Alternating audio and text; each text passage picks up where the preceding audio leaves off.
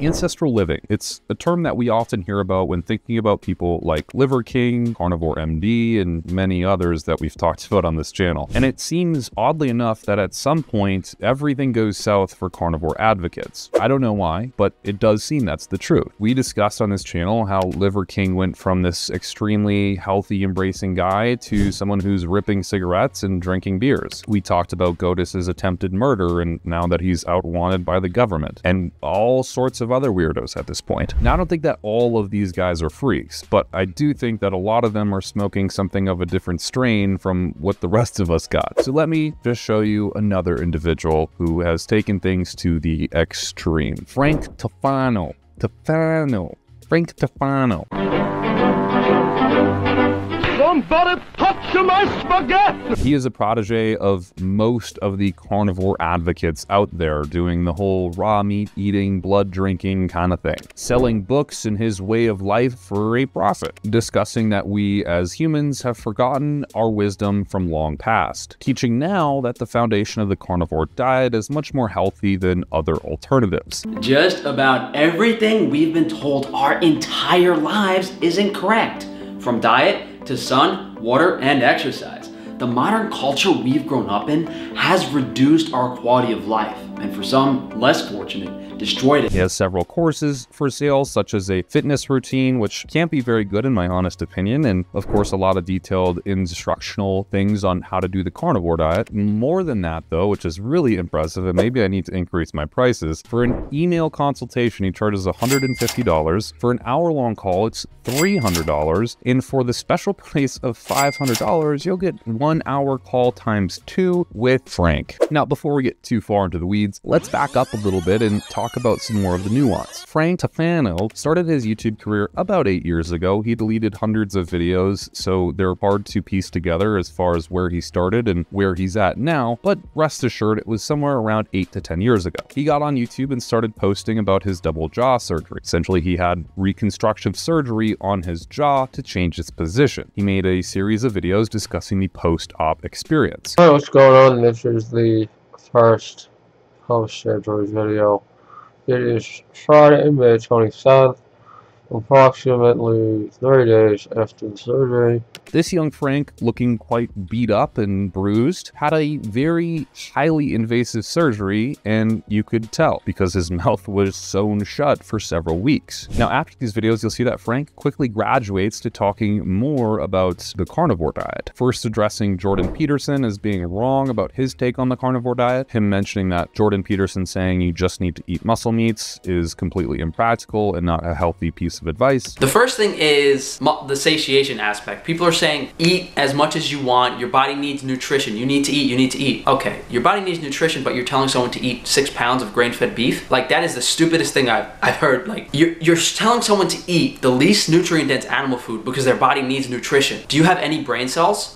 I'm serious question. And in this video, you can see that Frank is quite witty. He looks young, has glowing skin, and I would say that it's something most of us would aspire to do, or to look like, or to embody. Now, keep this in mind. Interestingly, a mere few months later, he posted a video saying, ending my YouTube channel, which evidently he didn't do. But in this video, he was saying that people were in his comments saying that he doesn't have the credentials to be showing people the carnivore diet. Therefore, he didn't want to get any hate. For a lot of reasons, I think I'm going to no longer be making YouTube videos, mainly because of my lack of credibility in any professional training, whether you consider a doctor or a famous person or whoever's advice, someone who did something for a long period of time. I don't really have any of those, and I get discredited a lot whenever I make a video or what I say. I don't really have a support group. You know, I don't really feel like I fit in anywhere with my sort of diet or lifestyle, and I just feel like I'm kind of doing things for no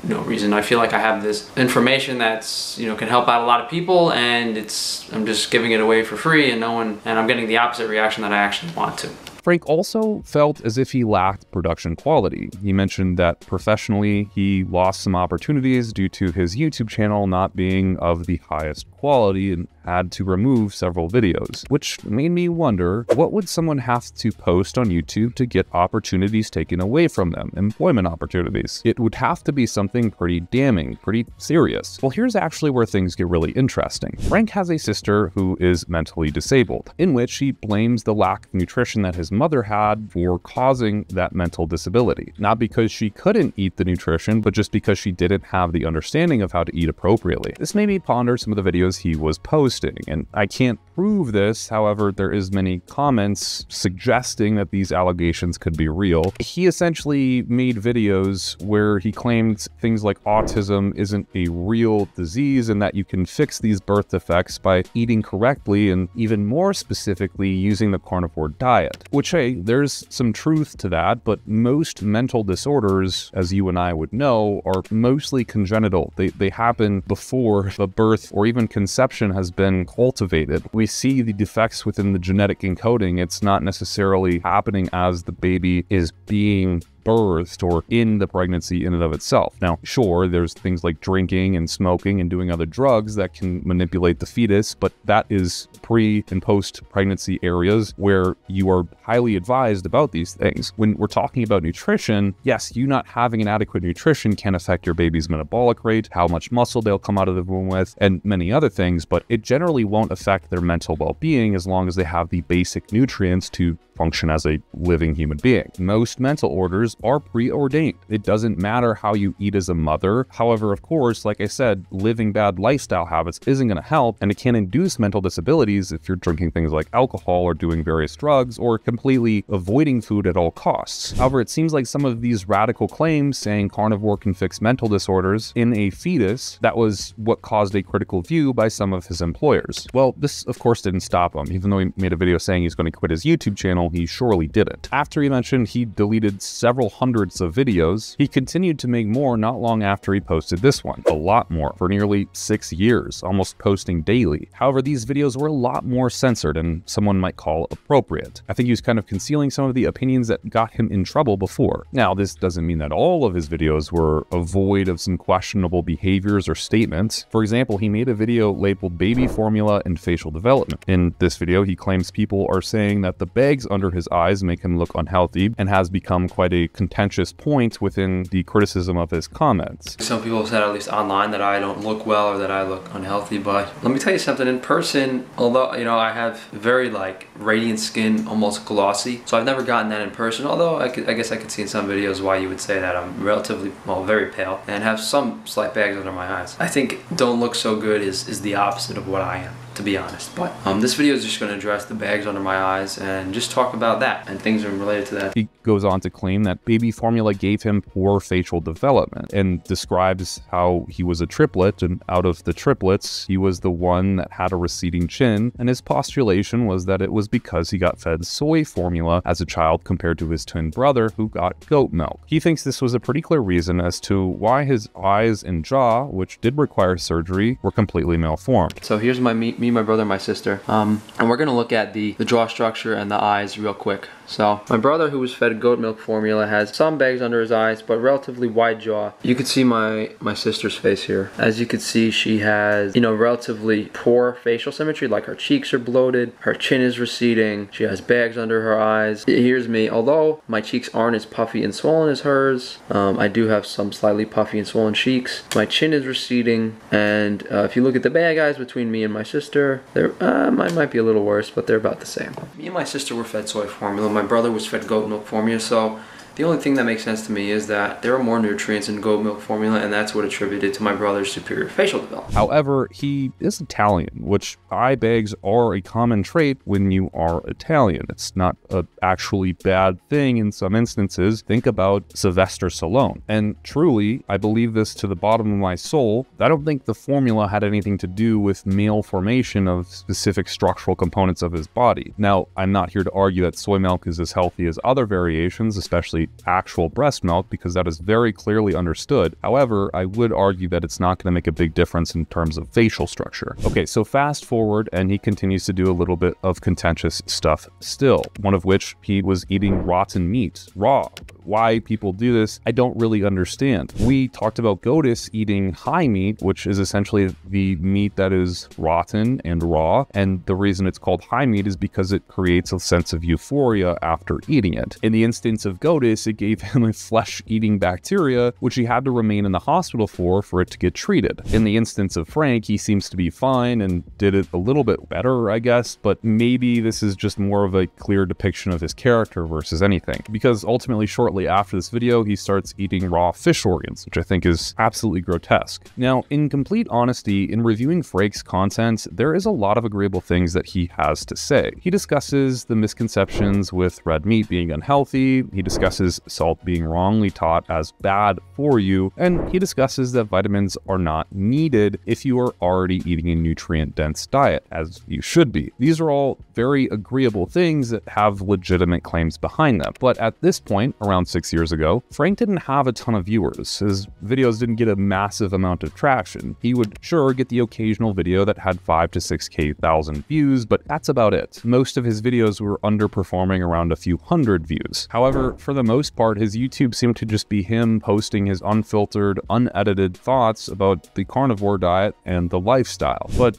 just about a year later, he really started to level up his titles and thumbnails. At this point, his thumbnails were a lot more catchy and clickable, and his titles invoked a feeling of questioning, of what could he be talking about. And so the views corresponded. He got about 10K views per video. Some videos in which he labeled drinking blood were in the thumbnail. You could see him with blood dripping down the sides of his face like a vampire. Or other videos where he reacts to people eating like a vegan diet, other influencers. In specific, he talked about a Norwegian female as she was vlogging, and he reacted to it talking about her diet and how it was specifically aging her. This video achieved a substantial 232K views for the first time ever on his channel, and this therefore was ingrained in him to be his newfound tactic for getting promotional views. And this seems to be a tactic that many carnivores take, reacting to people in their diets and talking about how bad and lesser than they are as a human being for eating that specific diet. Also talking about people's physical appearance as an outward show of their internal health, which I think most of you can pick apart the flaws in that logic. For instance, genetically speaking, people age at many different rates. You have some people who age biologically very fast, so they could be 70 years old but die of a heart attack and already developed dementia. You could have other people who are aging quite fast on the skin, but their biological age is quite young, and so they live into their 100s with a clear mind and able body. The biological age that you have isn't necessarily tied to your physical outward appearance. It is more of a marker of internal health and how your organ systems are functioning, which is the main system that keeps you online. And yes, your skin is an organ, but it is a protective organ. It is meant to get damaged just like a shield would be in battle. You're protecting yourself against UV rays all day, multiple forms of toxins and pollutants that hit and enter our skin, and then our skin has to shed itself to get rid of these things. It is by nature an organ that is supposed to age. There is some things that could tie this together when looking at vegans, such as the lack of collagen proteins or amino acids like proline. However, I would still say that a vegan is going to be beyond healthier compared to a normal person, a general population person, because they're going to have a leaner body mass index and they're generally going to have greater internal organ health. And so saying that their physical appearance is bad doesn't really give me any indication that you know more of what you're talking about than the other person. And because a person ages after 6 to 7 years isn't really an outstanding fact. In fact, a person ages most when they're going from 18 to 30s, and then thereafter, that's where the aging process generally slows down until you get into your later 50s again. But this is now our new meta for Frank. He simply reacts to people's poor diets, critiquing them, and specifically riffing about the vegan diet. Even bringing up our old friend from the channel, Vegan Gains, quite a few times actually. He seems to not very much so like Vegan Gains. As we go down this funnel of newfound content creation, we start to see Frank posting more frequently with unique thumbnails and titles. As a side note, this is his workout program. Why you don't need to bench press. Tell me if you think his workout program is worth buying. But shortly after, Frankie peaks around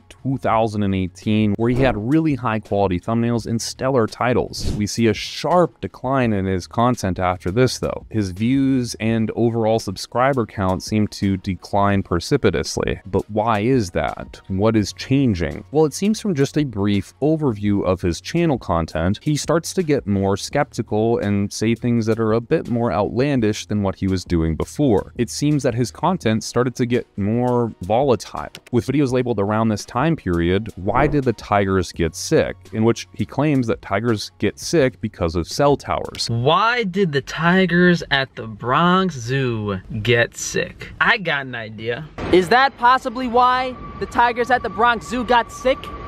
Because there is a giant cell antenna pointed at the Bronx Zoo. And supposedly we must all get very ill from this too. He also frequents New York, so he should be very sick, but ultimately that doesn't seem to be the case. And in a video titled "No More Nutrition?" spent 30K on YouTube, he talks about his videos being suppressed due to the things that he talks about, in depth explaining that the government is keeping him down and suppressing his view counts on his channel. Interestingly, taking no care to admit that the subjects of his videos seemed to rapidly change and the quality of his videos had suddenly declined after his peak in 2018. As well as Frank's character changed a lot over this period of time. He initially was very shy and humble, even admitting in that first video we talked about where he was thinking about deleting his YouTube channel that he didn't know it all and he didn't have all the credentials in the world, to now posting videos where he is assuredly the subject matter expert and everyone should listen to him, confidently assuring the audience that cell towers make animals sick and that you should buy his fitness programs. He would continue to make content, however, talking about various different influencers and their unhealthy diets, and then discussing almost just about anything: China, politics, animals, trucks, cars, restaurants. I mean, there was really nothing specific in his niche anymore. He would literally talk about everything. And then suddenly, he gets sued by Paul Saladino, the other carnivore maniac. Paul sued him for selling similar products and supplements and stealing his intellectual property. In the video, he talks about this and how he was bankrupt before by another lawsuit that he had from Paul, and he mentioned that Paul was just afraid of Frank and that's why he was doing this. He, in fact, was stealing Frank's idea, and therefore Paul Saladino is the one that's the bad guy and trying to get away from stealing his intellectual property. Yet later, he claims in this exact video that he can't defend himself in court because the higher powers are against him. There's secret societies out there that will not let him win in this court battle. But sadly, shortly after this video, he made another video claiming that he has now quit the carnivore diet after 8 years because it made him feel like garbage, and possibly because of the lawsuit.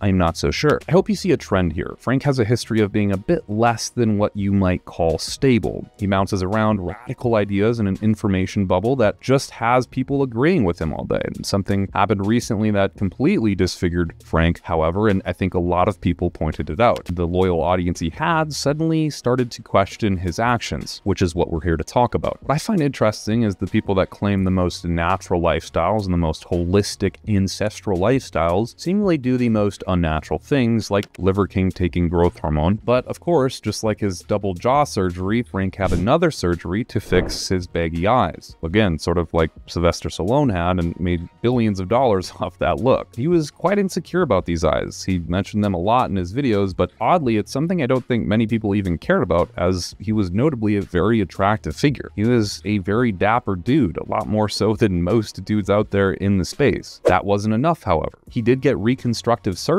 around his eyes to improve the situation, but this is where things went terribly wrong.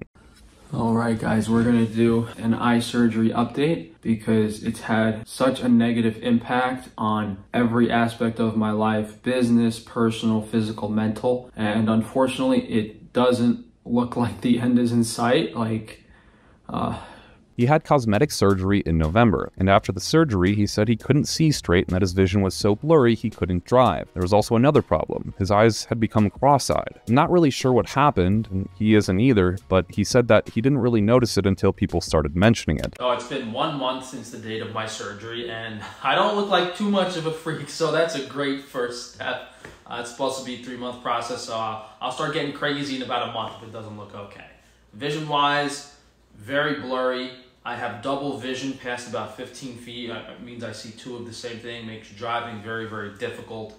And I think I'm slightly cross-eyed. Some of you guys are saying I'm cross-eyed. I can't tell that well, which I was not told about as a potential side effect of the surgery. So again, hopefully some of this stuff corrects itself. Comments are quite sad, however. After several surgeries to try to correct these issues, it's only gotten worse. Comments like, I kinda miss the old Frankie pre-eye surgery. Essentially what had happened is he had a prosthetic implant underneath his eyes. The goal was to lift his eyes and make them appear less saggy. However, one prosthetic didn't sit correctly and was a little bit higher than the other. This caused his vision to fall out of alignment and therefore his vision to become very blurry and uneven, and possibly what led to his eyes getting crossed. Following the initial surgery, he had 4 additional surgeries to correct the fuck up. So why am I even telling you all of this? What is the point? You can really see fame affect people in the weirdest of ways. Some individuals on this very platform that, in this instance, feel more motivated to change their physical appearance because of mentions in the comments than to just live their life and ignore what people have to say. Frank felt so motivated to change his eyes since all of these comments had mentioned it, and this was from nearly 8 years ago. From these constant comments to his rapid gain in notoriety, I'm sure it was difficult to balance out for a guy who was just taking his phone out every once in a while to record a quick video. As someone who has been posting online for numerous years, I can tell you that comments online do some really weird things to the psyche. You are hearing more of people's true thoughts that are completely unfiltered than you would anywhere else in life at any given time. Thankfully, I have a wonderful group of subscribers and an amazing set of people helping me out. However, when we have someone like Frankie posting nothing short of extremist views, saying really big things, claiming as if he has it all figured out, there's gonna be some people who criticize him for this. And while there is a lot that buy in, there's also going to be many that disregard what he has to say and are very open about doing so. People start to launch hate towards their way about any little string of thing they can find, and soon all these catapults start launching towards your castle walls, and eventually they break, and so does your self-security. Now, as someone who's watching this, I assure you likely think people who post content and look attractive and feel good about themselves, quote unquote, don't go around feeling insecure or wondering if their appearance is enough for other people. But I assure you, that is all too often the case. In fact, it's probably more of the case because those people have more eyes on them. I would actually say that about 90% of the time, these people are in shambles about their physical appearance and self-security. Even Gotis, someone me and Frank both spoke on, got a hair transplant after claiming you should live naturally and just go bald if you're going bald. You might think that there's an air of confidence around these people who post content so confidently and live these very specific lifestyles, but at the end of the day, they're just people like you and I, and they have many, many flaws. And with enough pressure, they feel driven to do very insane things, and they feel entitled that their audience gives them some way of life that others might not have. And so they get the positive feedback loop that they're always right about what they talk about and ignore some of the negative because it seems to be something that is just pure criticism and not constructive. And their audience tells them all along, you're doing a great job. And then we get people who are extremists, like Gotis, committing or trying to commit murder. Ultimately, the goal is you have to find people who support you through whatever you're going through, but also aren't afraid to tell you the truth, to say,